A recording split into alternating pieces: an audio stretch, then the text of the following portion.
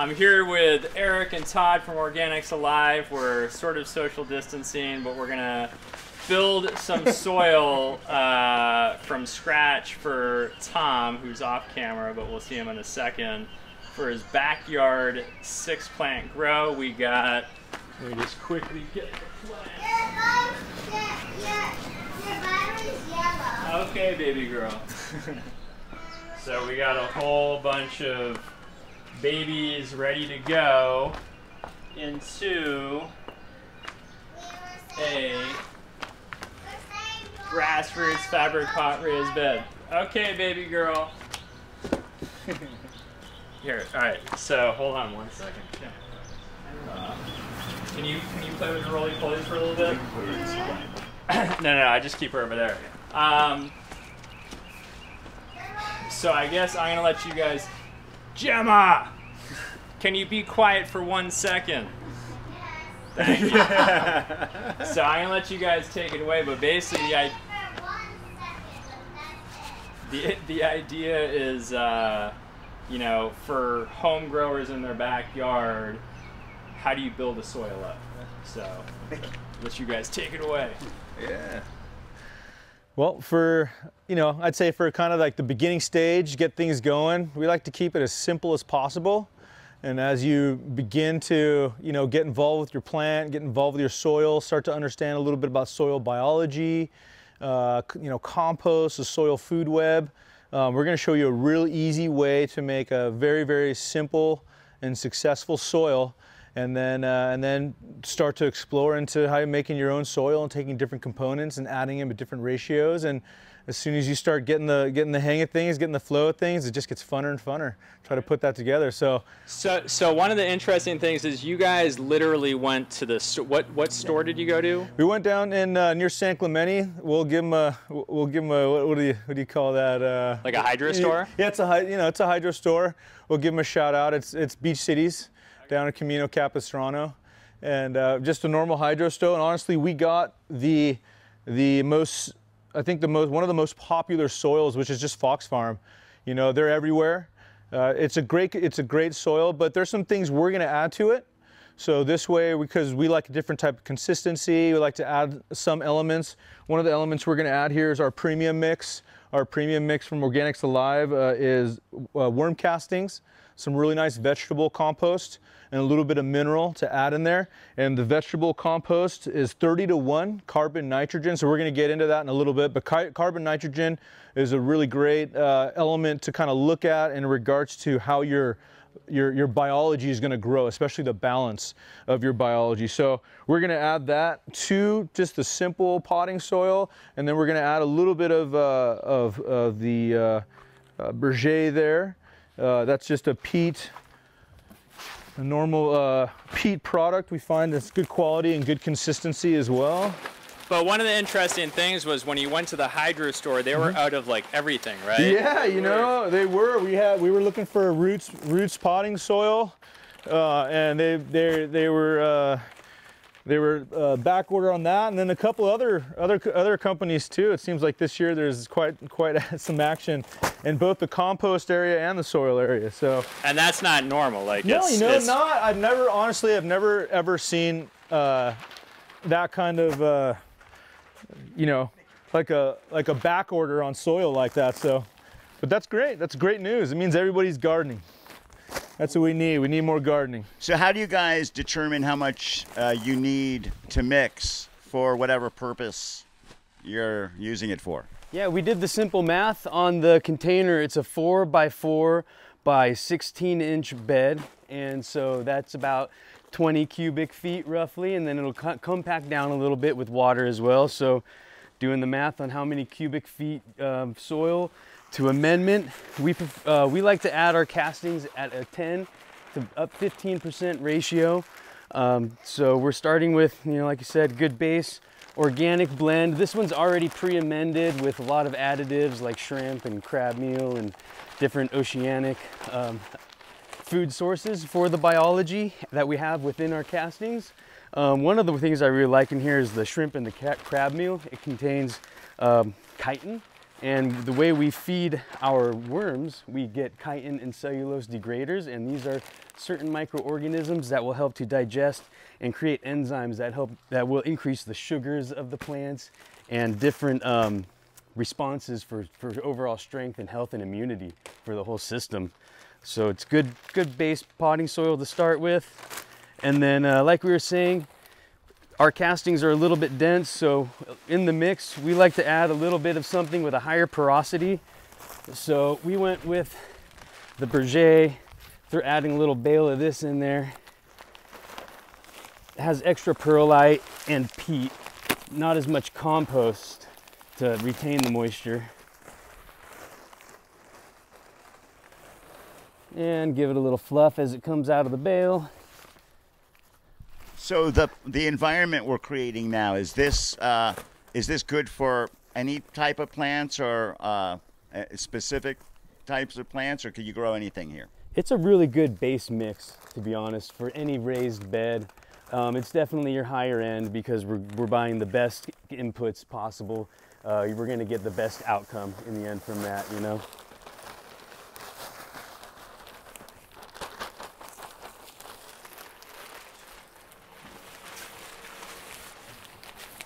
And so the idea is you'd start with kind of a mix that's not jam-packed with nutrients, and then over time, because I mean these are babies right now, right? So being babies, we want to make sure that the soil is not going to be hot as well. So if you mix a soil on your own and you're adding too many different meals and inputs, you could create a hot environment, which is like an excess of nitrogens and phosphoruses that can potentially burn your roots to your plant and damage a seedling as it goes in. One of our ways to help mitigate that is through our biology. Once we water and we get the worm castings and our microorganisms kicking in there, they're going to start consuming all those excess nitrates and nitrites that could potentially burn your plant when it goes in there. And then also by using our microbial rich solution right away, by brewing up that's going to be your other great benefit to mitigate any potential burn or hotness in your soil mix. And that could potentially come from the soil yard, you not even knowing, and them not intending by not fully composting their compost, or there's many issues that can occur to cause that.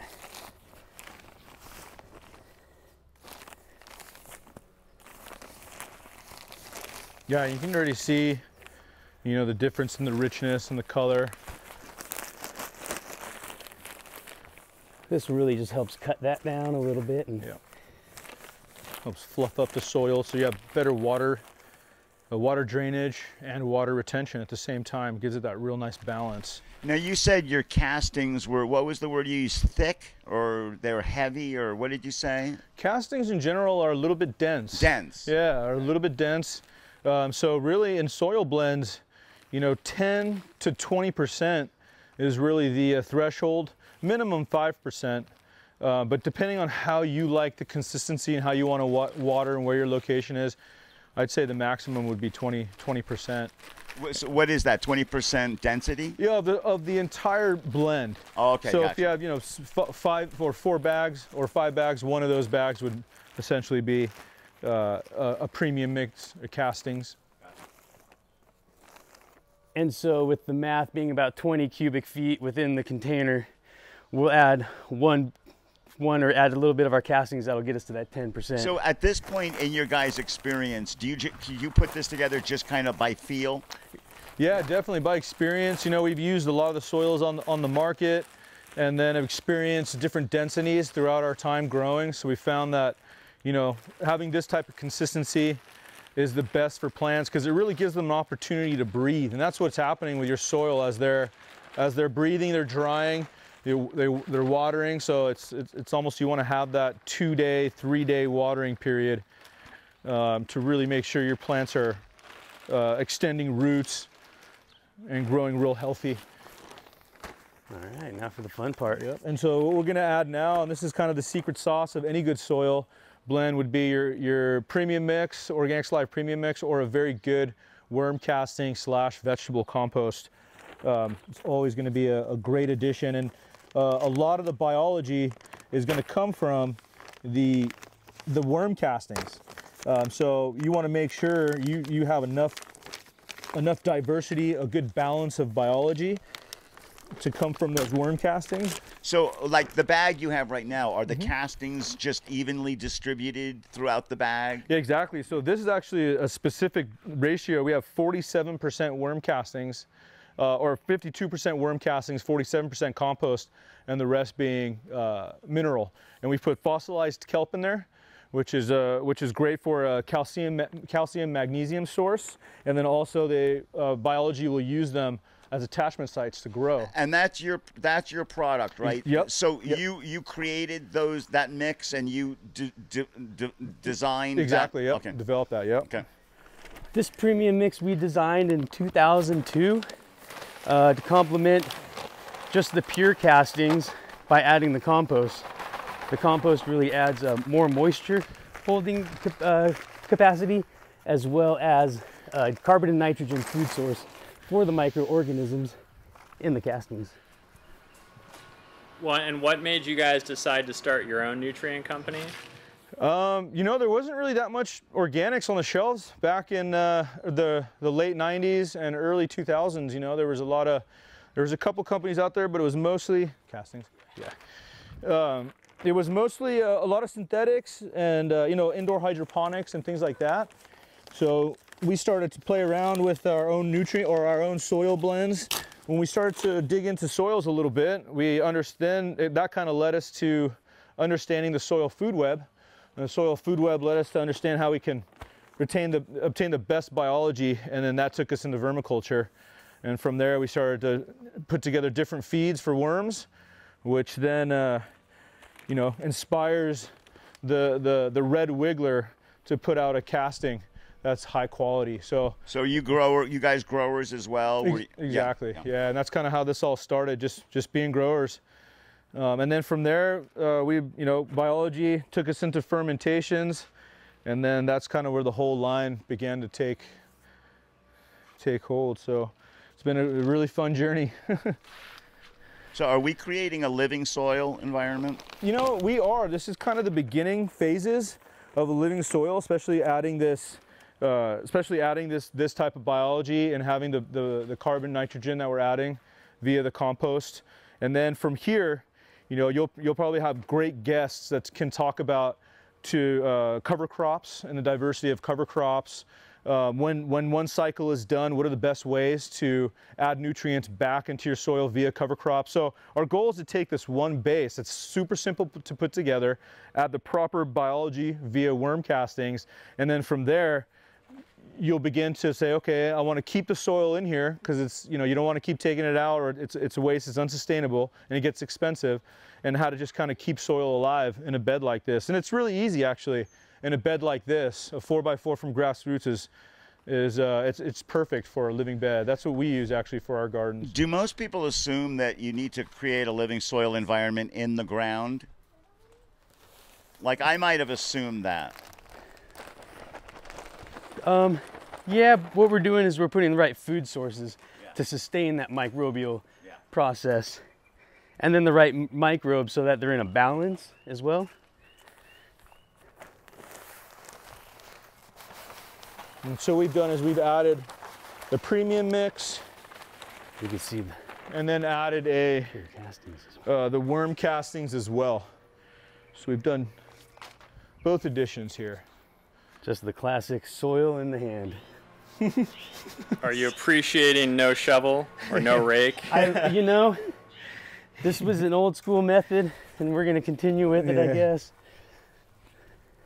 So your worm casting soil is much darker. Mm-hmm. Yeah. Yes. Yep, pure worm castings. There is no compost in that one. Yep. And the pure castings is that's pure casting. Yep, that's the pure worm castings. Which they are certified organic, California Department of Food and Ag, CCOF as well. So you're inputting in certified organic inputs.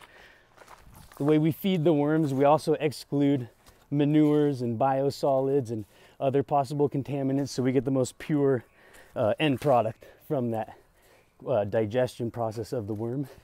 And we use the red wigglers as well for the castings. And yes, appreciating no shovel very much. And so a lot of people talk about, you know, like bone meal, kelp meal, blood meal, mycorrhizal fungi. Like, what do you, in the early stages, can you talk about kind of like some of the things that people think they always need to add that you either do or don't add, and why? Yeah, you know, a lot of the base soil, if you look on the ingredients, kind of have a lot of those, or if you look on the back of the soil, they've added a lot of those ingredients for you, and they're pretty experienced in how they put it together. So it's a good ratio. You don't want to put too many meals or different blends, because it can really get hot. But those are good additions to add as you want to add food sources along the way. And that's just different stages for the plant's life as well, because you don't want to use a high nitrogen possible source right as you go into flower. You'd rather use, you know, a nice potassium or phosphorus source of an amendment. So how is this blend looking now? It's looking great, and you can see like it kind of lightened up a little bit. And what do you want to look for? Is it like a shade, a color, or when you know you've reached your the consistency that you're looking for? For me, it'd be water drainage. When you get to the right water holding capacity. Oh, okay. For your desire for how quickly it's And gonna... is that something you can feel in your hands? What we could do is we could take a smaller container, excuse me, and we can simply fill this up and run a quick drainage test on it. Gotcha. And if we put the water through it and we find it just sits on top and it's not penetrating, we're gonna wanna add some more of our high porosity, perlite, cocoa, something like that, vermiculite, pumice, lava rock, something to fluff it up. That means you probably put too much of our castings, or the original soil blend itself was rather dense. So that's kind of our key is... Should we bring some water over here to do it, or do it right here? Absolutely, right on the grass. Okay. Right here would be perfect. Got some water.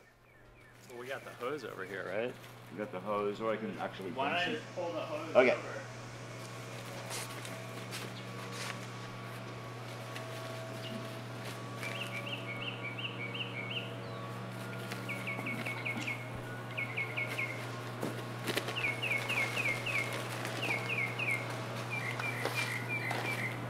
And so can you guys talk about your Verma compost setup? Like, is it, like, how many square feet of worms do you have working?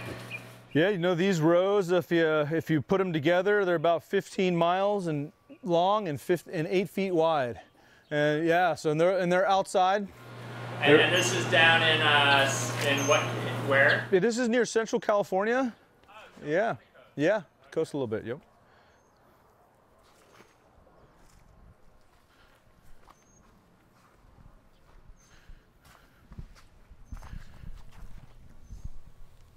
So are there particular types of worms that provide better castings? Yeah, we find that the red wiggler is a great worm because of its ability to compost and the speed at which it composts. It also its food source is the biology that's doing the composting. And where do you find them?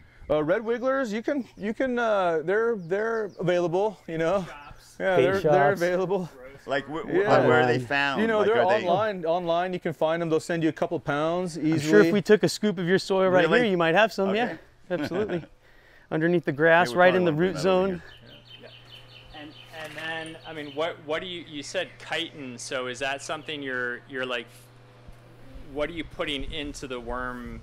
A high chitin diet, so anything like a frass that they can consume, you know. So what will happen is you have frass, a type of frass or a shell or a chitin shell that you'll pulverize, and what will happen is that'll attract actual chitin degraders, and then the red wigglers will consume those, and then encapsulate it in their casting, and then that chitin degrader, that's part of the recycling part of biology. Is now encapsulated in that worm casting. When you put it in the soil and water it, it basically, based on our recipe, it'll come out of that worm casting and start to eat some of the chitin elements that are in here. So some of the shell, and that's kind of like why we like more seafood, or I should say from the sea food sources, like the shell and the crab that Eric was talking about. Because what that does is that gives the ability for food for those chitin degraders, and they'll start to multiply. And chitin degraders and cellulose degraders, they release cellulase and chitinase, and those actually help with the immunity of the plant, and they search after pathogens. So it's chitin cellulose degraders are a really important part of the biological food web. Looks good. That's great. So should we test the... We are ready for a drainage test. Okay. Excuse me. So we'll go ahead and let it fall in. And you can see it really just absorbing the soil right away. It's not getting pooling on top too much, and we're doing a pretty quick watering and gone. So it went right down? Correct. Oh, great. Yeah. So very nice consistency. Now, could it drain too quickly? Potentially, yes. So once you pick it up, you can actually see how much water holding capacity it has by squeezing it and wringing it out. And what are you looking for? Well, nice medium, you know. You wouldn't want this to clump together and to stay together, say when you bounce it like that. Okay. That would mean that you had too much compost or maybe some soil and it wouldn't But stay. breaking up like that is what you want to see? Correct, yeah. So when you clump it together, if it was too much compost, it would probably more stick together and wouldn't just fall apart nicely in your hand. And it wouldn't quite still be able to mix. So it's like as basically well. it's got to be breathable. Correct. Yeah. Yeah, it would become very cakey. You wouldn't be able to separate it back into the fines. Like it's like how cakey is there? Oh, this is not even cakey at all. No, it's not too bad. Yeah. Yeah, and so we can add more water to it. And You want some more? oh, that's okay. I think we have a good reading on it. Okay. It looks nice to me for the bed. What do you think? That's looking great, yeah. So our ratio was about 7.5 cubic feet of our high porosity mix, 10 cubic feet of the amended potting soil blend, and then 2 cubic feet of our castings so far. So you got about 20% of the Organics Alive castings in there, which is a great ratio. Especially out here, it gets hot too. Yeah. You know, you're up in the hundreds. Yeah, so having it retain, How will that impact it? so you want to retain a little bit more moisture just to keep them happy on those hot days, and so you don't have to continuously water. That'll save a lot of water, and the plant will just kind of stay cool overall. And also container size. If we were planting directly into this container, and I knew that before I was going to be filling, you know, my 6 plants, but using this container, she knows what's good. Oh, that is so funny. She sure does. I would probably make a more porous mixture if it was going. I'm sorry. Oh no! If it was for a small container, I would make it slightly more porous than if it's for the larger bed, because we want to sustain a little longer watering. We don't want it to dry out on the outside real quickly before the middle does. But where this, we would afford more of that breathability within the soil blend. So for me, it's always custom per where I'm going with it as well. Does that modification follow the larger you get? Like even if you had a larger bed, you'd want some more moisture in there, like even like a double that? Correct. Yeah, because if you think about the soil ground itself, that's has very high water retention. You only need to water every few days if you have a good, you know, where we're trying to water every day in these containers to have it breathe properly. In the 4x4, maybe we're back to that every other day, watering even further out than that when the beginning. At the end, when the plants are really drinking, we'll end up watering more frequently, but right now it's gonna hold nice moisture. And then also the way we water the bed is very important, because we don't want to just continue soaking, especially a seedling when we transplant it. So we can go into some of those techniques later, but yeah, it's all about, because too much water can also be. Do you guys have experience with auto flowering plants? We have experience with people with experience. Okay. We have some of those, so yeah. If there's a difference. All right. So do we want to move that now and let's put it in its home. Soil in Well, what are we going to have? What's the process? I'd say we can drag it to where it's going to go, and we could probably take the whole tarp by corners and everybody just drag this thing over to it and then hump it in and move forward. Right. We could possibly try to pick it up and That's right, yeah, we can set it in there and try to pull tarp. Yeah, or put it in there and slowly pour, lift it up so it slowly funnels in. Yeah. 2 people grab this side, 2 people from the back, and it will be good. Cascade in. And then we'll Better use than handfuls in there. Then we use the bloom as like a topper when we transplant. So what's that? This is our granular. I was just gonna put a little bit in here so we don't have to go through opening it. And what's in it? It's basically our dry soluble fertilizer just prilled with a bentonite clay. Okay. Yeah, so it's a like a slow release form of our fertilizers. We just do a little dab down in the root zone. That's perlite? No, this is actually our granular fertilizer. So I was just putting a little bit in a bowl. So when we give it our treatment, it don't have to. And this is organic too, because it looks like Miracle-Gro style. It is organic. We don't use any polymers or binders of any sort within the material, and it's the same derivative as our dry soluble. So it's derived from the microbial fermentation byproduct, which is basically a bacteria process, and then we have it prilled. So it is a slow release formula. And here we have different granular sizes as well. The small ones will obviously break up a little bit faster, while the larger ones will take a little longer to digest. So this gives you a nice, 3 to 4 week slow release of our nitrogen granular formula, the 522. So that's basically a slow release nitrogen dominant.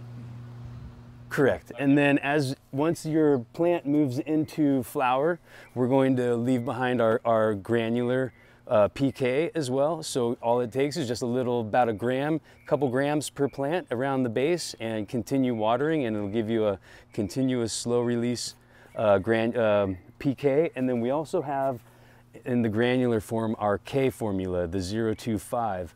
This is good to finish with, so you can right at flower hit it with the granular, and then for your final 2 to 3 weeks of finish, get a little bit of K on there for a boost.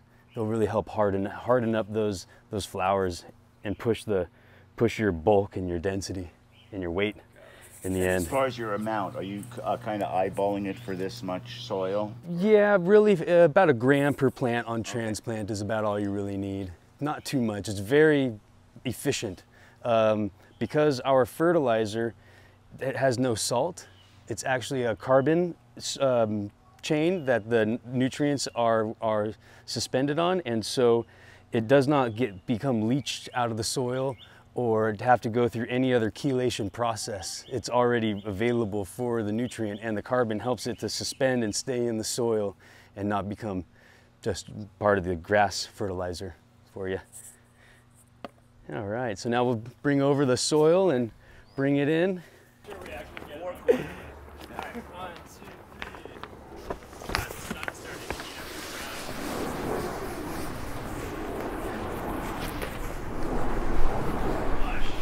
Mush!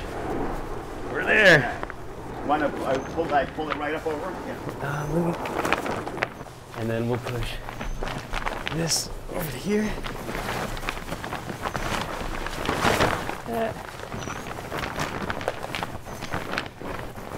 Something tells me that it's gonna be fastest to go like this. Yeah. Yep.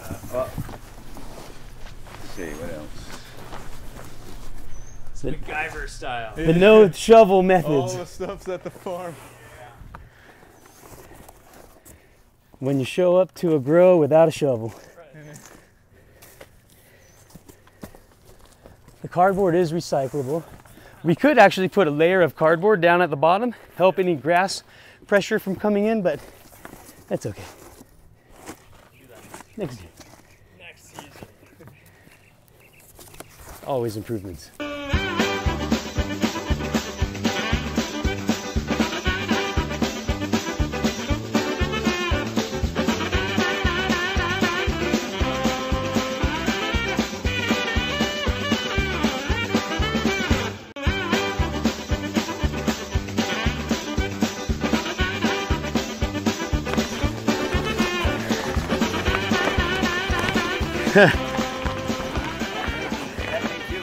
Woo! Now we just slip her out. Get the.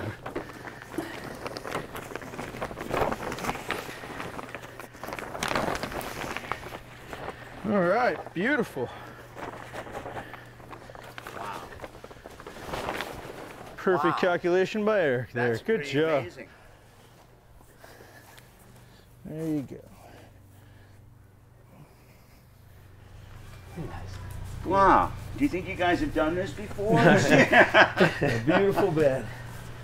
And now, is this what? Is this like, because the water's going to go in, will it sink down a little? Oh yeah, definitely. And this is just what you're looking for?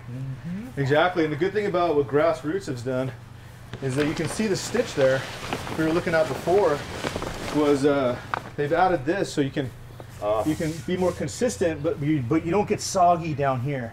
So they really thought that through. Tom, are you excited? So exciting. Look at this beautiful. It's like a beauty. Yeah.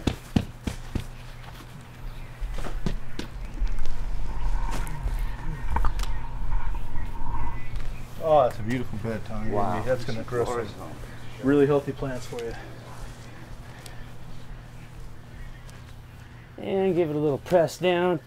Compaction. Not too much, not too little. Well, give him one more week, and Eric and I will be making 64 of these. So what's your Thank you, Grassroots and Build the Soil. Cannabis, both? Oh, we're doing hemp this year. Okay. Yeah, we're doing hemp this year down in San Diego. We had a test plot last year. Worked with some different genetics and found the best that works for our area down in San Diego. So this year we're doing 10 acres. Yeah, CBG, CBD, and yeah, something we're super proud of. And what genetics did you settle on? Like what were some of the kind of breeders whose seeds you were trying out, and then? You know, we found just through some of our trials last year. I mean, this year you definitely have a burst of other seeds that have come out in the market, and we'll certainly test those. But given last year, we chose to go with HGH, high grade hemp. They've got some great CBG Matterhorn, and then their cherry wine is great also. You know, we've tested at 14.4, so it's definitely and out of 1,000 plants, we found not one male. So the feminized process is they're doing a great job there. So. But we're looking forward to trying all sorts of different seeds in the coming year, because there's a lot of great companies that have been working hard on putting genetics together. So we're kind of excited where that's going. So I missed that. You guys work with genetics companies? Well, we have a farm, so we've been doing some seed testing. Sweet. Yeah, we've been doing. You know, we spent the last 18, 19 months doing seed testing. When people bring their seeds to you to test them, see how they're doing in the soil, is that like a? Do they go, keep it on the down low? Like, that's our information. Is that? I would. You know, some you know, depending on how new the seed is that they're bringing to us, or I mean, genetics special. Is, you know, definitely one of those areas. Yeah, it is. Well, we're not allowed to. We don't use them as a breed stock, so we don't seed our. You know, so we're not taking other breeders' seeds and creating our own seed stock. Do you do that as to provide a service for them, but you're also learning? Exactly. Yeah. Exactly. We all learn together. Yeah. Elevate. So you improve your product through that process. Yeah, definitely, because other breeders are always improving. Yeah. That allows the growers to improve. Yeah. And so it really is a friendship that has to take place between growers and breeders. So I guess my question is, as genetics change and our knowledge, and especially in cannabis, will the soil change with it? I mean, will the environment? I think as of right now, the balance of biology and the soil food web is always going to be the consistent part of anything that's the process of either genetics or growing or breeding. Yeah. And I think that actually you can, using the soil food web and the balance of biology and high diversity, you can probably enhance and accentuate some of the genetic maximums that plants have. So we feel, you know, if you have a well-rounded soil, you can definitely produce a better quality seed. Growers are always talking about realizing the fullest expression of their genetics. Exactly. And, you know, so that's what it's all about. Exactly. Yeah. We've had many compliments that allow our products really enhance the terpene profile, the flavors, the stickiness, the resin. That's why That's what you're going for. It's exactly. 100%. Yeah, That's the holy grail. Exactly. Yeah, you know, the kind that's going to stick to the window when you throw at it, not the kind that breaks the window when you throw at it, you know? So basically, what do we want to plant? So we got a 4x4. You want to do 2, 3? You know, honestly, if you want to save, what do we have? I think we had an odd number. If you want to take, we have 4 there. Sorry, 4 there. What do you have, 9? We have 9. Well, we have 4 autos, so I thought we could put the autos separately, just in small pots. Yeah, that's actually a great idea. Yeah, and then you could put you can put the rest of them in here, and there's a good possibility 1 or 2 might be male, and you'll pull those out and remain with like 3 or 4. I hate to be a broken record, but Kevin had said with autos that when you transplant them into their final home. So. Right, we're not putting the autos in that. Okay, but if they were, that would be their final home. Yeah, autos like less stress. That's the key to autos, is you really have to go, you have to find a place for the seed and have it settle. And that's really going to be the best case. But people are getting better at autos, so you know, we're encouraged. All right, so we basically want to put 4 in there right now. What do you guys think? You want 4 to is do a healthy number. 1 on each quadrant. Nah, assuming that 50% may be male. yeah, let's start with 4. That way the one in the middle, you know, it doesn't get choked out if they all take off.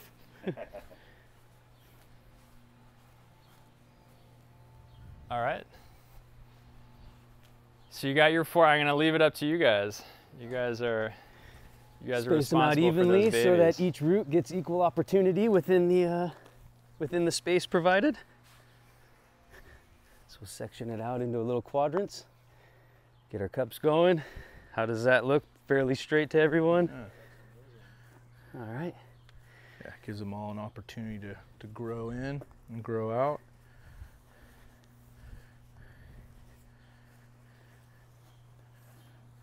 I don't want this to fall over. Want to move the watering can? There you go. Oh, like that. And we're just going to take a little soil out in preparation for our hole. And these are nice small cups, so we don't need very much. And being that there's not much root mass in there as well, we want to be real careful on the transplant. Right. We don't just drop everything out. So It'll be more of a scoop and hold. I may. Do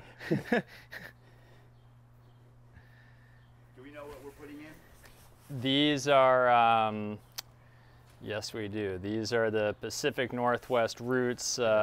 Great. So Ras Kaya Paul sent a whole lot of these down. Great and, selection. It's Harlequin crossed with alien something.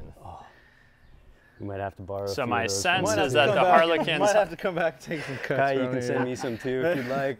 My sense, the Harlequin's high CBD. Yeah, it's going to be a And high then CBD. I would assume the other one is a high THC, so it's kind of like a down the middle. That's perfect. Blend those two together and Yeah, lots of It'll be a terpenes, nice, relaxing lots of evening. flavor. Yeah. One of my favorite things to do is to add a little extra love right at the root zone upon transplant. We have 1 bag left. It's our bloom. Usually I'd be using the premium mix, but the bloom is great as well to use in any manner. This has a little bit of soft rock phosphate in there. So instead of our fossilized kelp and volcanic rock mineral, or sorry, fossilized kelp, we add the soft rock phosphate, as well as a little more fungal dominant compost. You can see how fine this material is as well. It's a very, very good, well broken down compost material. It's screened down to 1/8 of an inch. And then, so really just literally just a dusting is all it really is going to take right at that root zone. Not much at all. What will it do? You know, for me, it's a little concentration of biology and mineral and love right at the transplant zone, right where the main action is going to be taking place right away for.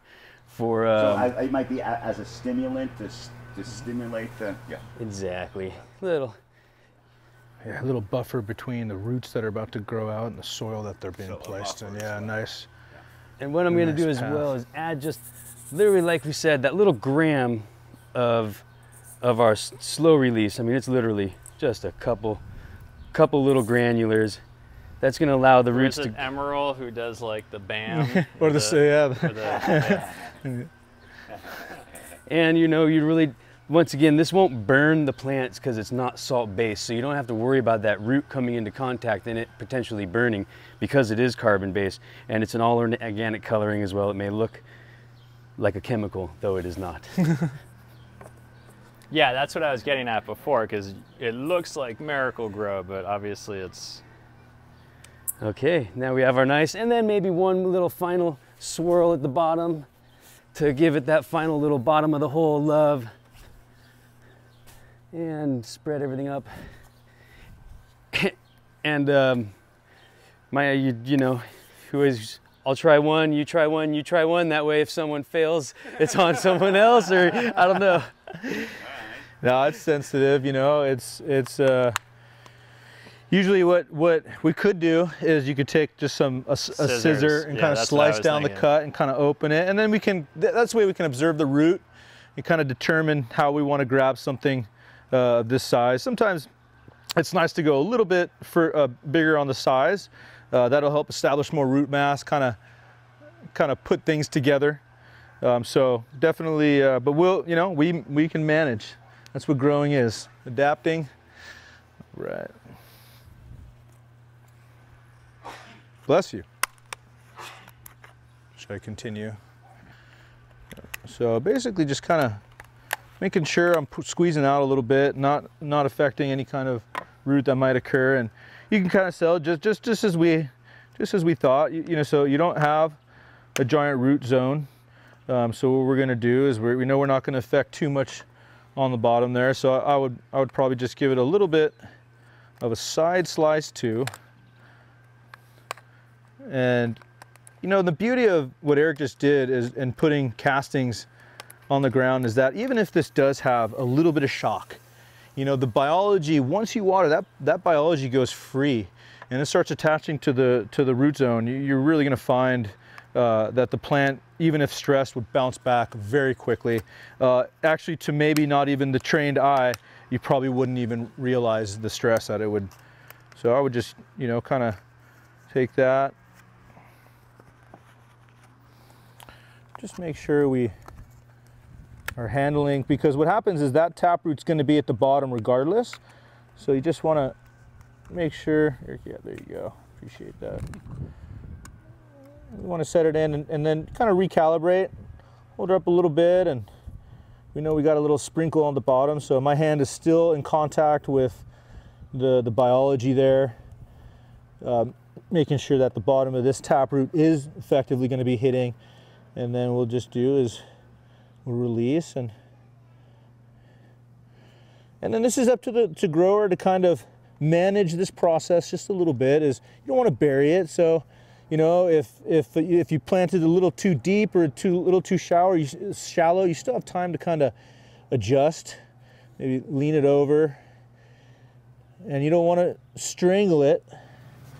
And is there an ideal amount of stalk you want to see? Yeah, definitely. So you see the color starts to change towards the bottom.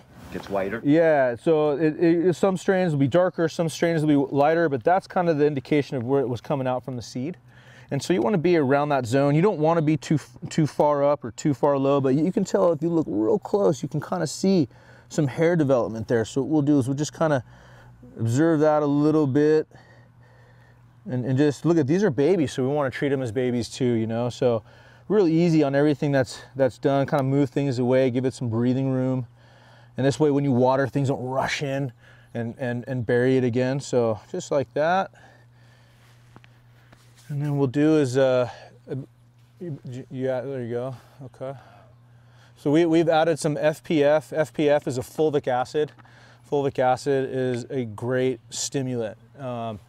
This one has amino acids as well, and it's really good foliar. It's a great soil drench. But fulvic acid, amino acids, simple and complex sugars is a great addition. We have a small, literally, it doesn't take much for this fulvic acid to take effect. It's 1 milliliter per gallon. This being probably less than a pint. Yeah. I'm literally gonna, and we don't want to stress that, I'm literally gonna take the tip of this thing, get it on there. It's really thick. It has a nice consistency, viscosity, but it's 100% soluble.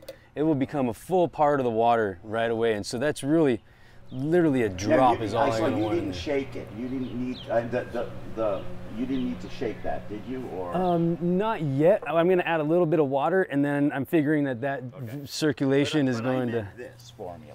That's a little bit of a shake, but it doesn't separate. Okay. So it's just almost out of habit in a sense. But yeah, a nice shake never hurts. All right. So we have our nutrient-filled water, and we're ready to give it a little. Yeah.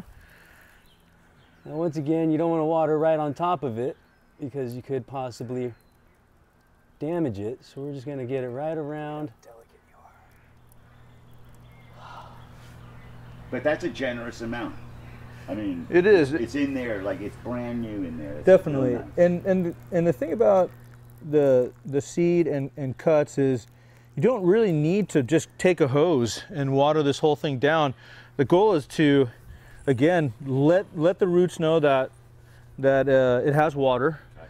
You want to activate the biology that's a surrounding root, and then you want to water enough where the water goes just past the root, so that when it begins to dry out, the root is going to signal it to stretch and try to look for water. Yeah. And so that's really the case here. So honestly, that's how much water you need. But again, like babies, you need to just kind of come out, especially in hot weather, you come out and just double check on them.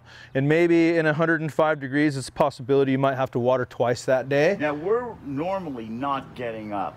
Let's talk temperature for a minute, because sometimes it gets up triple digits here in the middle of the San Fernando Valley, but like usually it's like 90s, like high 90s. So what's the difference between 103 and 95, or like when are they really sweating? At what do you think?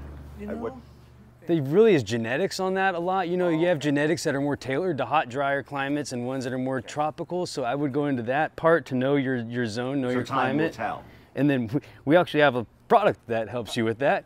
It's our fermented castor bean, and what this actually is a foliar spray.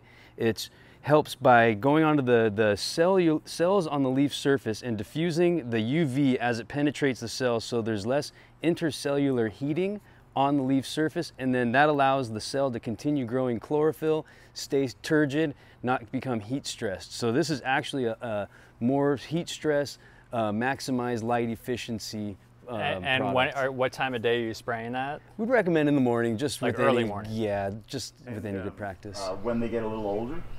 You go up until you see pistil development. Yeah, once a week, every other week is a good. Is it a mist? You mist? Correct. Yep. Nice yeah, you mist. Just get a sprayer. It's and time then we will set you up with all the the gardening tools you need. Everything. So, all right, so that's what that does. And then can you talk? So but you wouldn't start that now, right? No, correct. You'd start that in like a month or so. It's growing, and for 95 to 103, you know, it just depends, because it could be a 95 and very humid. Yeah. You know, it could be 95 and dry. So you know that, and then there's, if you add wind, if you take out wind, so there's a lot of elements. But that's, so let's look like right now. So right now, you probably would be okay at this point until tomorrow morning.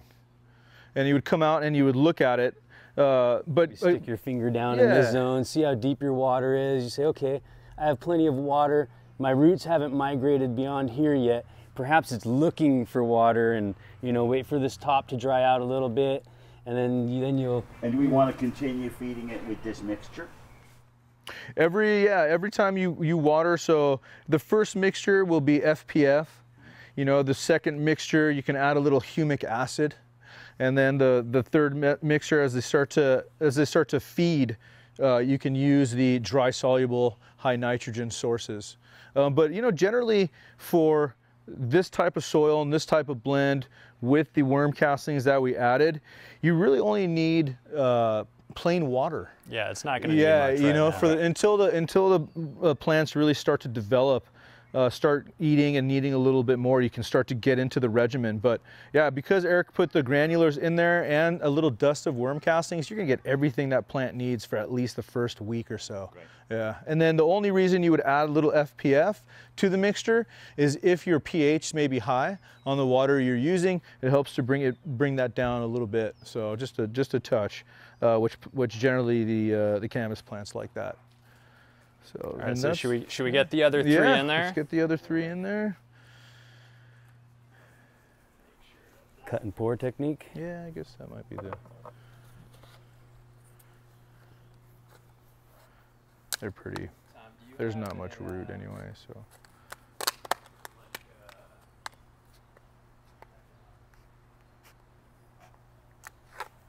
Let's see, this one got a little more moist.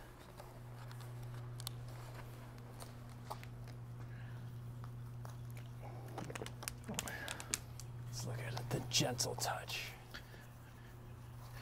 And the great thing about this plant is that it reacts so quickly, and then you can react quick enough and help it. See, there actually is a little taproot already coming down on the bottom of this baby. Wait, hold on, let me. Oh yeah. That's a So nice, you can actually that's a see nice that root. little. That's actually fast because Yeah. I only put those in the dirt 7 days ago. Nice. That's I mean, great. literally, it had just popped. Gemma, did you just put glue down my back? It's only 70 degrees now. Yeah, it's a little Yeah, it's not too hot. You know, it's only hot because we're doing a little gardening. Yeah, I mean, when This I is was growing in perfect. Topanga, we're getting the hundreds, and it was only really like in the second third of growth that they just wanted water. Yeah. Like now, you water them every couple days. Honestly, yeah, definitely.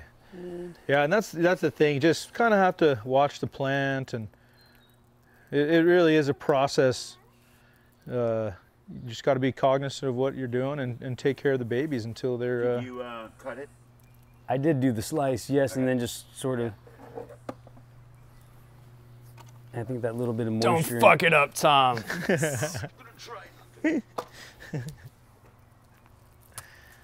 I was telling myself that.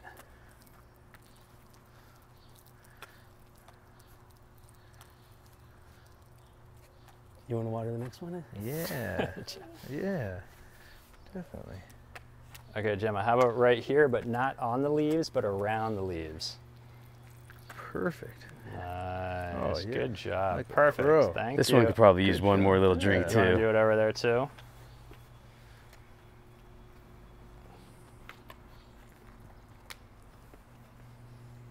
Thank you, baby girl. You are the best helper.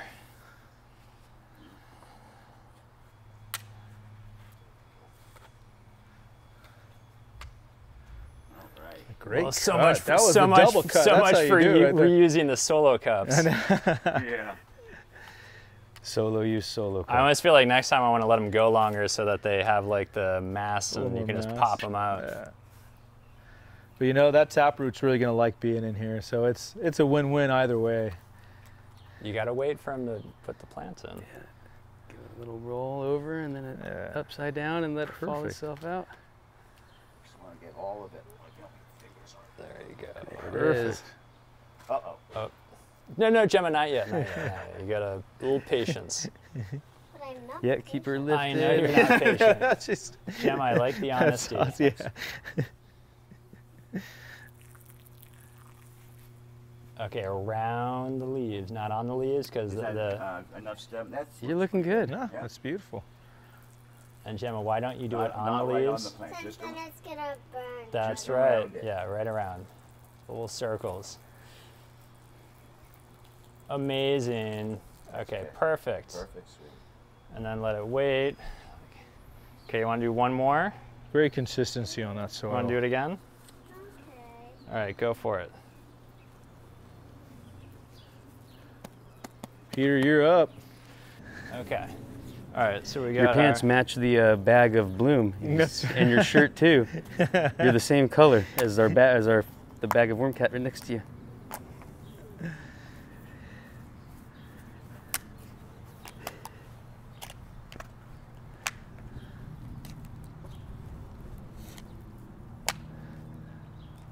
Gemma, how are you with the scissors? Should I trust you yet? Yes. That's because I use the scissors to cut. I know. You're a master at cutting.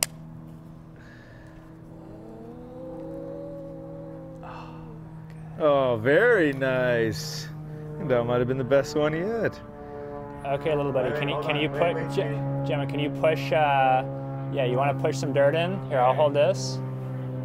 You know, another note just to add to this Oh, too. right, no, not on it. Sometimes Yeah, it's go nice to around. use a mycorrhizae right in the hole. Well, that's as what I was well. gonna ask. Yeah, yeah. But you didn't want And to we do didn't that? have any today, but there's some great companies that make some really good mycorrhizae, and that's definitely something that you'd want to look into. What adding. does that do? It's just different different fungi that attach themselves to the roots and start to At this start. stage? Yeah, even at this stage, it's Okay. great. At, you know, So remember, not on the, it'll help to increase the root mass. It'll help bring nutrients. leaves. It'll help fight off disease. right around. the circle. Mycorrhizae is a great addition to. Yeah, so we'll get that transplanting. time and then we'll, I mean, so now you just, what, like sprinkle it around Yeah, here? even now, even.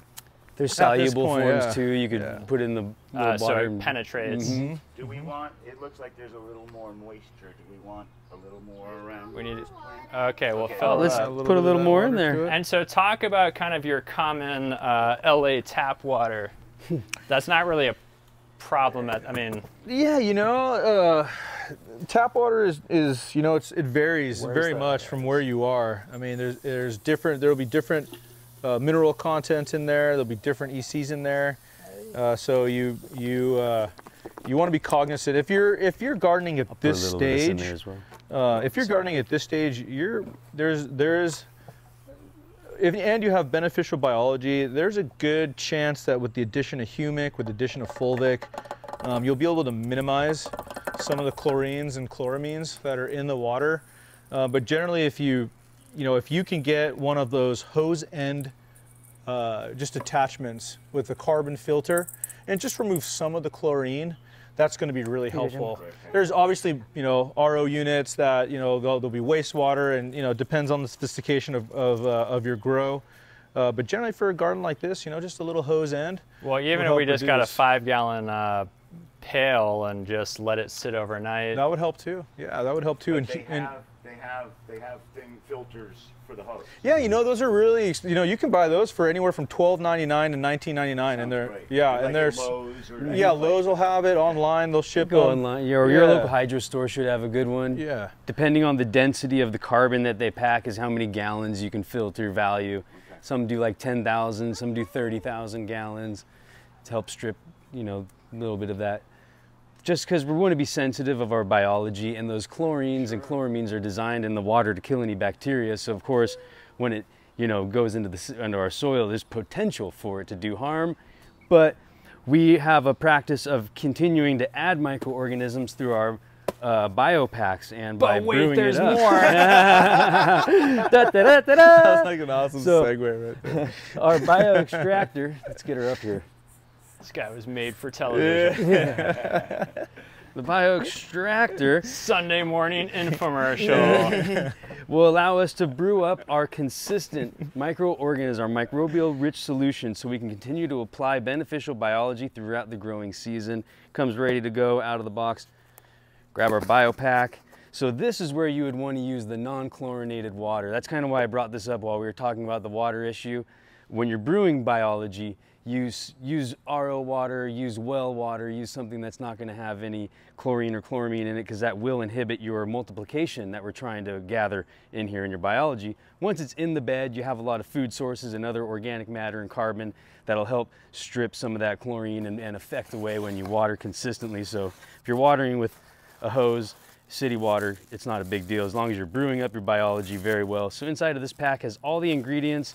Slide it, put it inside of the bioextractor, brew it up for 24 hours after you pre-activate it, and you get your plethora of 30,000 different microorganisms, your balance of biology, and continue to feed your plants with it throughout the growth cycle. What do you mean by after you pre-activate it? So what's the pre-activation process? He's gonna show. Sure, I will.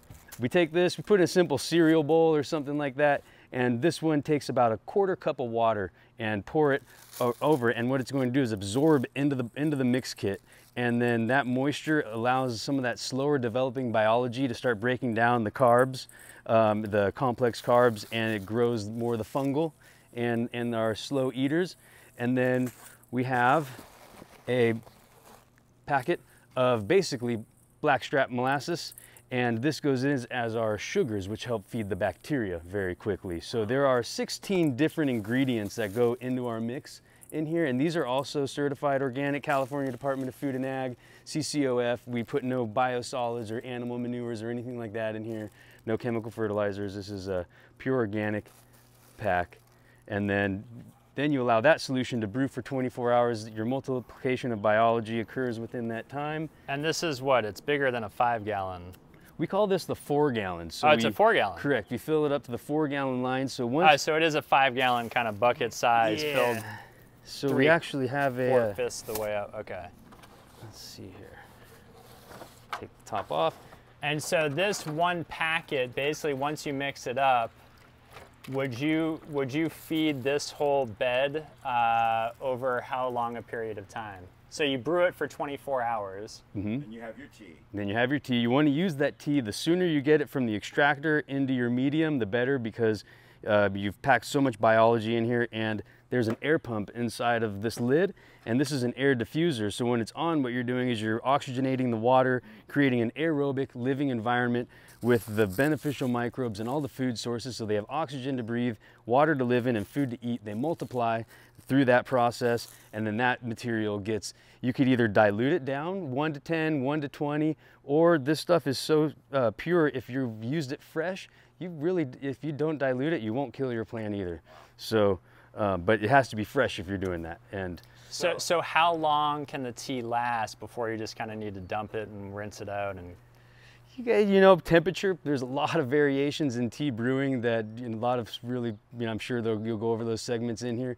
But a general practice is, I would say 4 hours, 6 hours, 8 hours would be maximum. If you don't want it to be in the sun, keep it in the cool spot. So once you brewed it for 24 hours, you basically want to, I mean, we could use all 4 gallons in one application in here?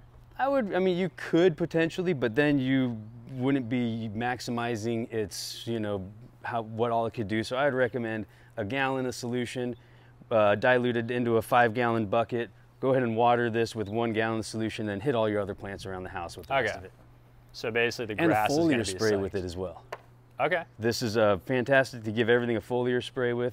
Helps protect the leaf surfaces, feed. And that you do what, at like 7 a.m.? Same thing. Now, is there a point in the growth stage when you want to use your tea, or is it using it right away? The sooner we can apply the biology, the better it is for the plants. Okay. Definitely. So we could do it today? Yeah. Or by tomorrow. Correct. So we'll go ahead and if you have a cereal bowl and some non-chlorinated water, we can pre-activate and begin kicking. So you will be treating on Thursday. Yeah, because today is Tuesday. Okay. Pre-activating Tuesday, brew Wednesday, treat Thursday. Got it. And so this is enough for one round, and then do you guys sell like 6-packs and 12-packs of those? Yeah, each box comes with 2. Oh, each box comes, all right. Yep. Comes with, sorry, how many, 2? 2 in each box, yeah. Just this mixing bowl's up there, right? Absolutely. Jimmy, you want to hold this camera for a second? You want to aim it at That's whoever's perfect. kind of talking? Yep. Okay, so.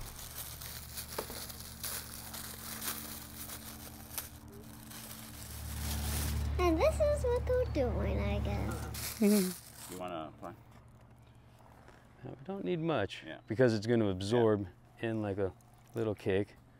And what you also, so it'll start off like so, it'll absorb in there, and what I like to do is after a few hours, flip it over, because gravity has pulled everything to the bottom. That way you flip it over and let it pull back through the middle again. Yeah. And then let it rest, because if you are manipulating it during this time, you don't allow certain attachments of the biology. It's that sensitive. It helps, you know. Yeah. These are just little fine practices that you learn over time. So what's actually going to happen is this loose material will begin to solidify, kind of become a more dense cake, and that cakiness is microbial glues beginning to hold together and the organic matter bonding, and that's what we want to see.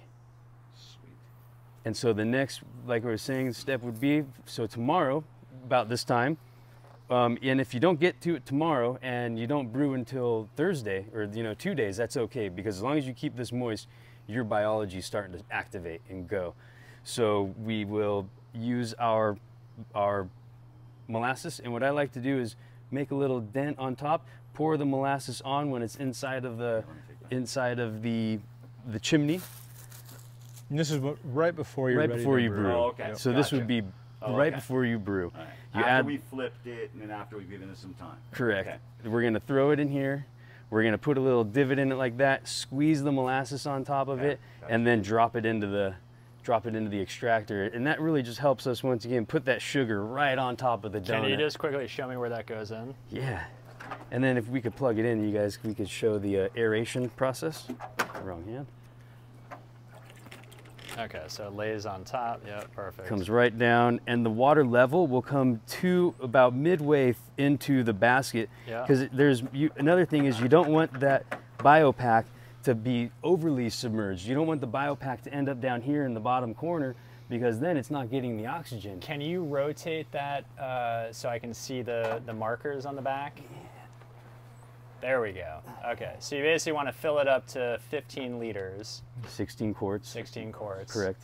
And then, okay. It runs midway through the chimney. Perfect. And the chimney is designed to hold the biopack just above the diffuser, so the oxygen comes up and continues to cavitate and agitate and knock that biology out of the biopack. And we put it in that little pillow because it helps keep all of your organic matter and sediment in. It allows the biology to escape, and it makes it so that this is a clean solution to use in sprayers and emitters, and you won't be clogging your lines. So that was one of our. Now, how frequently do you want to make tea? I like once a week. In our feeding schedule, we recommend once a week, because and do you have different, like maybe more fungal dominant teas for early in the Yeah, plant's life cycle, and yeah. bacterial dominant teas later in the life cycle? well, we go for a balance of biology. Okay. Therefore, the plant is able to help indicate and process which environment it would prefer. So in other words, your tea recipe doesn't change. Doesn't change from beginning to end. And so what changes is the plant's indication to the biology to keep the set that it would prefer during that stage of its growth. And what are some of the all-star bacteria and fungal organisms that are currently sleeping right now? Oh, there are 30,000. There's so many. They all really, I wouldn't say they're all important. That's the key. I mean, you can buy a bag of bacterial inoculant and read, 1624 bacteria strains that are in it, but really what's underneath our feet, we can't even count right now, So that the importance is more having the diversity and everybody fulfill its role in the environment. And this is your guys' product too. So you developed this. Was this a trial and error process? Definitely, yeah. We went back and forth with the labs to develop what ingredients and what elements at what measurements go in with the castings in comparison to the volume of water and the diffusion of air. And so all these variables, with many calculations, we found the magic cake recipe, and this is what develops a balance of biology, high diversity, and high chitin cellulose recyclers. Yep. So now we basically absorbed it all, flip it over, and it's ready to go for the night. Awesome. Is it ideal keep it out or put it in the shade? In the or shade. Cover it? Not necessarily. Okay. Like once again, the dry sun. You want it in your growing you don't environment. Want it drying out. That's all you don't want. Great. You wouldn't want to put it in the refrigerator or the freezer. Right. Okay, so it looks like for now we're, so should we be giving this kind of like a all-around watering? I would recommend a nice little cake it down. Yeah, if you have a good wand that gives it a nice rainwater effect, Like it got rained on more than a jet effect? more than a fire hydrant. Oh my God, look at that. And what we'll do one more time is one more little ounce of love, right? Not even on the plant, but once again, right where those roots are going to be migrating to and looking for that food, because as we water, it's going to push that right down into this little top zone. Right. That top inch layer of root zone is some of the most active and feeding.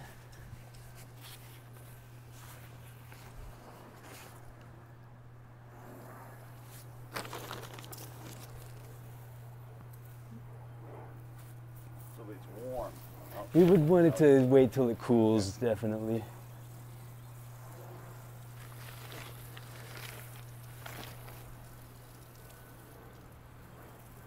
And we're there. All right. Tom, your home grow. You will soon have a green thumb. We'll have the training wheels on the whole time. We'll have professionals coming in every week to make sure that you don't F it up. Not on the leaves, not on the leaves. No, just, yeah, there you go. Just go in between, yeah.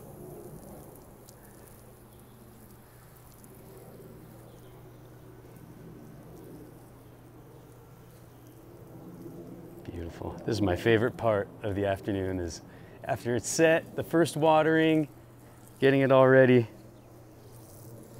Yeah, Tom, you can soak in some of that compost that's in there too. Oh, okay. Get that activated a little bit. Oh yeah. Perfect. Good technique. So Tom, are you excited to not have to buy mediocre weed at the dispensaries? That is the most exciting thing to look forward to. You know, it's complicated. I like supporting small businesses and the industry, but yeah, the mediocrity is High taxes. yeah, the taxes are a big issue. It's a huge issue. You never know where your dollar is going that you're spending, in essence. Yeah, you know, that's really true, and I remarked upon that in one of our recent things. Is you know, as a patient and a consumer, you know, 30%. Where is it all going? Uh-huh. And yeah.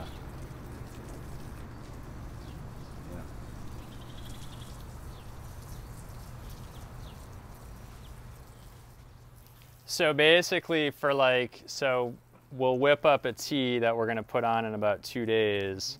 And then in terms of, you said, which one should we be putting like a drop or two into the watering can? So the tea by itself is great. You can just add the tea solo when your first couple waterings. Just try to get the food sources unlocked, ready for biology to eat. And then once the plants start to really develop these first set and start to get real hungry, then you're going to start the nitrogen process with a couple other additives. So you'll do a VN dry soluble high nitrogen 10-2, and then you'll use a fulvic acid and a humic acid, and those three with the tea will be really, really helpful to kind of keep the plants healthy, get them what they need. You know, you're going to have protein development, carbohydrates, and then also a high nitrogen to really keep that plant healthy. You have the premium mix in there already, so you know you're going to have really good biology all throughout. And then you're adding the microbial solution. So do you guys have this written down anywhere? Yeah, definitely. Yeah. Yeah. And then basically, Tom, not on the leaves, not on the leaves. And then basically stick to that regimen until flowering. Yeah, really, it's so simple. You just kind of stick into that regimen. You know, when you start to move into, when the sun switches, you start to move into transition, into flower, then what you're gonna do is you're gonna use a 4-5-5 in all purpose. So you can add a little bit of this, you can add a little bit of that. As you move in, so that's a 4-5-5 where it starts to bring in a little phosphorus, a little potassium. And then when the flowers completely stop stretching, they start to bulk up, then you want to move into a 0-10-8 where you're completely eliminating the nitrogen. But there's going to be plants that in genetics that definitely still like to have a little bit of nitrogen as they go. So you can take maybe a half a teaspoon of this, add it to a teaspoon of that, and so you're gonna get a little bit of both going into flower. And then once you're familiar with your genetics, you know whether Exactly. they're the type that like that or not. Yeah, so you can really play with these boxes based on your genetics, and then create your own recipe in a sense. Create your own recipe, and the VK is a great flower finisher. So that's going to kind of, you know, you want to fatten those flowers out. You want to push out some yield. You'll move into a VK. Some genetics don't like phosphorus, and you know sometimes you know a high phos might foxtail the plant. Some people don't like the foxtail. Some do. It's just kind of one of those taste things. But you'll a high phosphorus, so you pull back and add just that high potassium, and so that's going to help a lot. Now, I have a question. Are these plants, they're being treated so well and being fed so well, are they going to get like massively huge? Are they going to need to be repotted into their own We're pots? assuming some of them are male, and we're going to have to rip out. Okay. So these will get pretty big, but honestly, the time of year plus the size of the seed, they're going to be nice. And what you can do, Tom, is you can kind of, and maybe you'll have somebody on there that can explain it really well, but you can start to prune and start to really train your plants to stay. Pull this one over here, pull this one over there. Kind of stay a nice, and you have a nice Pull hedge. them all away from the You middle. know, you want to have some you know, there's some humidity in the air, so you definitely want to have a nice training, kind of bring them out this way, leave a little oxygen through the middle here, so this way you don't create any pockets of stagnant air.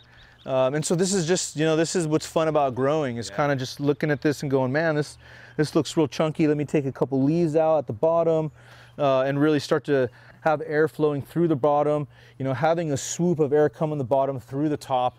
That breathing, again, it's all about that balance and that breathing between the soil and the plants, both atmospheres really. So it's and that's the experience. You know, every round of growing, you learn something. You know, and it's fun for our business. It's so great that we actually work with the majority of cannabis growers, because they have four times a year or more to make mistakes, and so they progress faster. Where in conventional agriculture, you have one mistake a year, so it doesn't grow. At scale. You know, at scale, you know. So, you know, mistakes are really how you can become a better grower. So having 4 mistakes a year, you really start to experience what the plant loves, and you just become better and better. So because of that, are you constantly improving upon these products as well? You know, honestly, yeah, that's what it was. You know, we in the beginning were using animal byproduct as well, and we decided, you know, we wanted to take it a step further and go towards sustainability. You know, our fertilizers have 0 waste, both as a fertilizer itself and the manufacturing. A lot of animal byproducts, a lot of minerals, these are being pulled from the earth and are unsustainable. You know, you're going to large mines to pull minerals. If you're looking for fulvic, you're going to the Himalayas to pull from the Himalayan mountains. If you're looking for, you know, animal byproduct, you can't do that on a small scale. You're really going to conventional farming to pull their waste product to develop a product that then you can put into a garden like this. So we took it a step further, and not only in our products, but just the philosophy of our company, the culture of our company. And that's why you see we have post-consumer boxes for the fertilizer, not plastic. So are these vegan? Essentially, you could call them vegan. Yeah, no animal byproduct, no mining, no heavy mining. There's no heavy metals in these. So not only is it available to the plant via carbon, via facilitated passive diffusion, but also, you know, you don't have that breakdown, the salt. So your soil is always going to be rich in carbon when you use these products. So, you know, I think the next stage in organic gardening will be, you know, things that are coming from fermentations and more biological sources rather than animal sources or heavy mining sources. And you guys are certainly going in that direction. Yeah, definitely. Yeah, that's the direction we're headed. We've been working on these for the past 5 years. You know, a heavy research and development phase. We slowly brought it out. But also people want that now too. Exactly. Don't they? Yeah, exactly. And, You know, and are you just applying this stuff at scale on the 10-acre hemp farm? Yeah, definitely. This is all at scale. In fact, the scale of this is actually easier than the smaller version. So big farms can use this. And the great thing about this, because it is extracted from microbials and attached to carbon, it's a liquid, and then we dehydrate that liquid and becomes soluble, so it becomes solution. It doesn't rely on ionic reactions to break down. It becomes solution, so you can put it through all irrigation, through fertigation, tip drip, any kind of drip tape. And so for scale, when you go to a conventional farmer, which is the goal ultimately, is to help them reduce the synthetic use or chemical use or high salt products, is say, hey, look, you don't really have to do anything.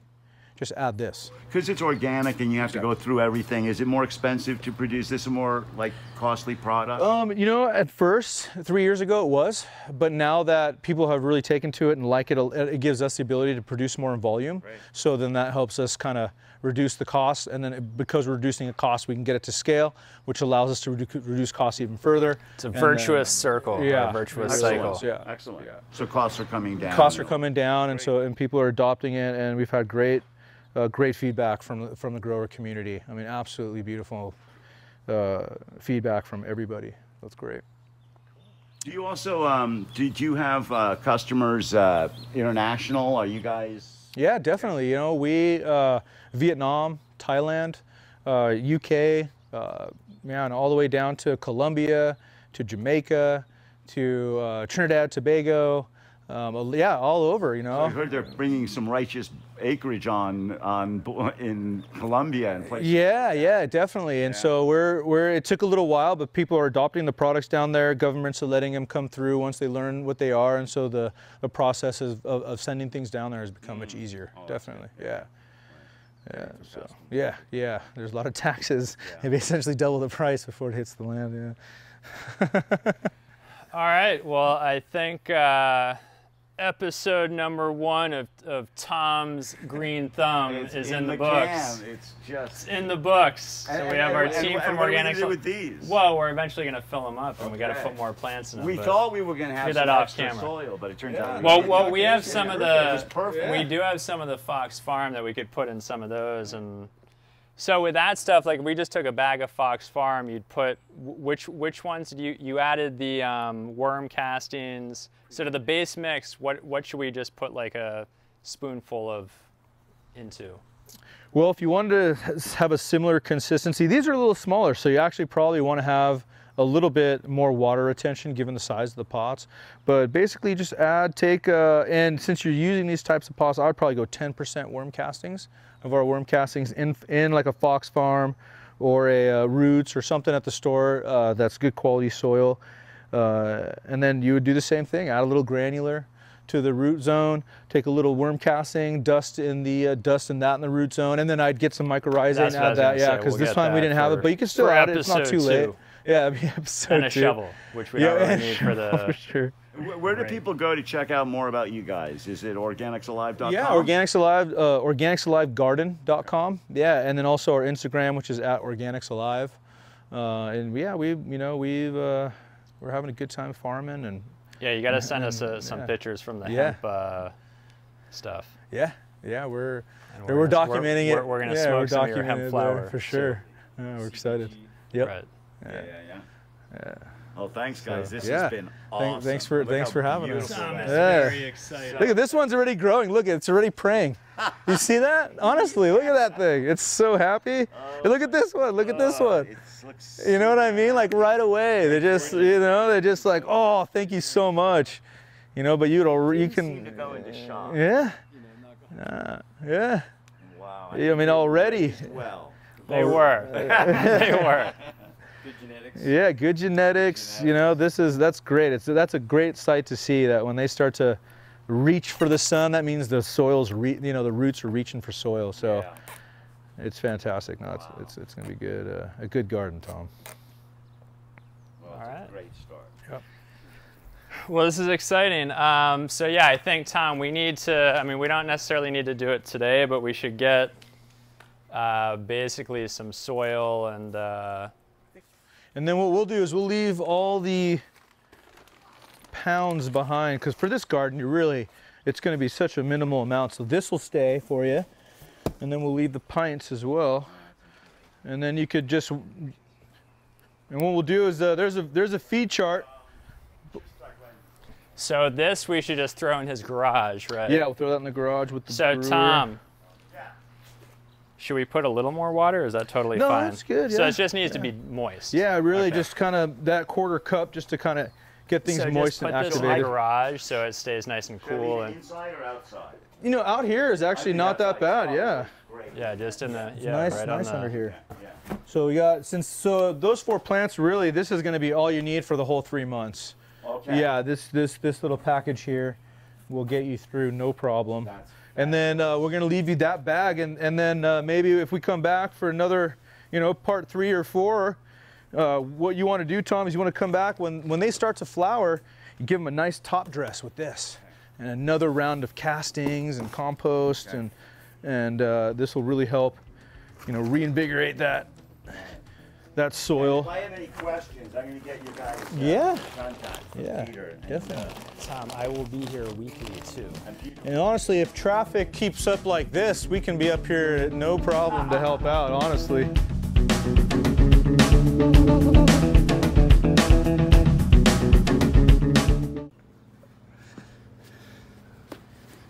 So where are most of your guys' orders like emanating from now? Are they like?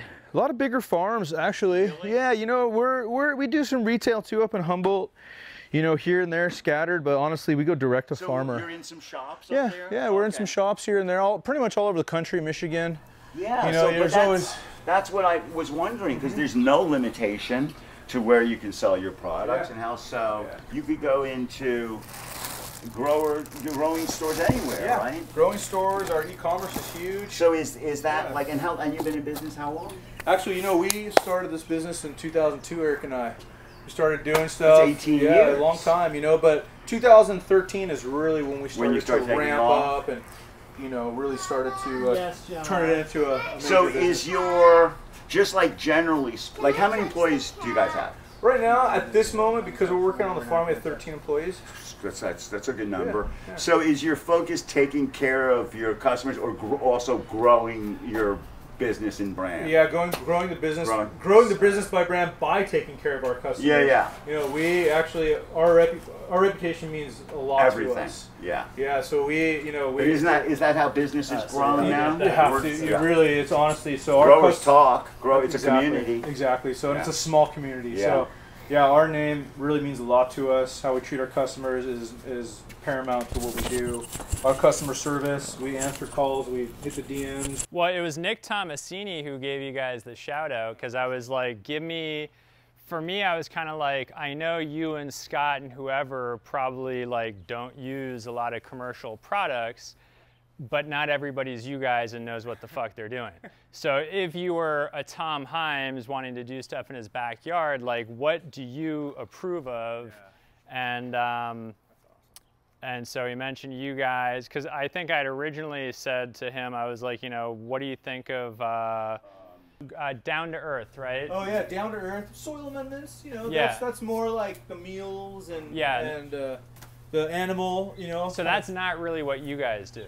No, a little bit. So less are you working usage. in like Santa Barbara, those farms? Yeah, definitely Santa Barbara, Salinas. Yeah. Yeah, up in Humboldt. Yeah. So you do everything like you like DAP and everything. everything. Everything. Right. Yeah, from oranges to apples to cannabis to hemp to Really. small to large. You know, we even went through a period which people have adopted the business, but we used to help the pine trees repel pine bark beetle by injecting that tea into the soil. So awesome. there's so much you can do with biology. So Yeah. yeah.